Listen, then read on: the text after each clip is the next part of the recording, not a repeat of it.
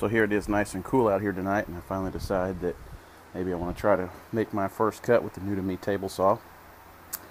And I don't have a miter. I ordered it in the mail through the web, and hasn't made it in yet. So I'm just checking around. I come across my grandpa's old Shopmaster. It's a little 8-inch table saw. I don't know how the man worked on it, but he turned out a bunch of great stuff on it. And just for grins and giggles, I walked over to the table saw here, and if the factory one has more wiggle in it, I won't be surprised. Probably spent the last 10 minutes just sitting here crying. And I've stopped long enough to film this just because here it is. He's been gone, I don't know how many years now. And still providing. Ain't that something? Anyway.